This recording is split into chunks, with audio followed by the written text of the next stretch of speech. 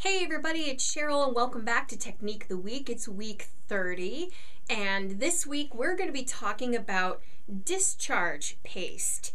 And this wonderful product is, this particular one is made by Discharge, and what you do with this stuff is you brush it onto your fabric and then you let it completely dry, and when you're finished letting it dry, you steam it with an iron, and the color or the dye that's in the fabric dissipates or discharges from the fabric.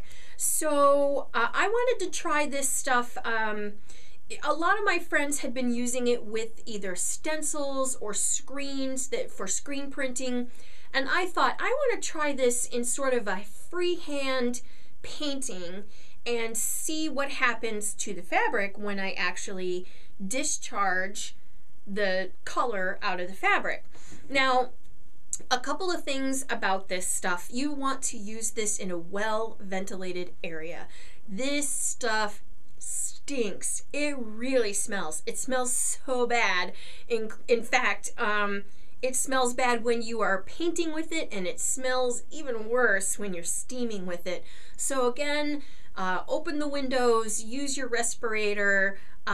You're going to want to make sure that you protect yourself when using this product. So this is the quilt that I did with the project, and you can see I painted my octopus. Now I did this on a blue fabric, but if you do this on a black fabric, you're going to get different colors out of the discharge. I thought it was pretty interesting that on blue I sort of got it like a gold, sort of a golden brown discharge color.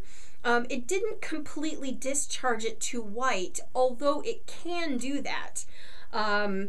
So again, I painted my little octopus, then I discharged it by letting it completely dry, steamed it with my iron, and then quilted it as a whole cloth quilt. So I really enjoyed doing this. It was a lot of fun, but again, it really does kind of stink.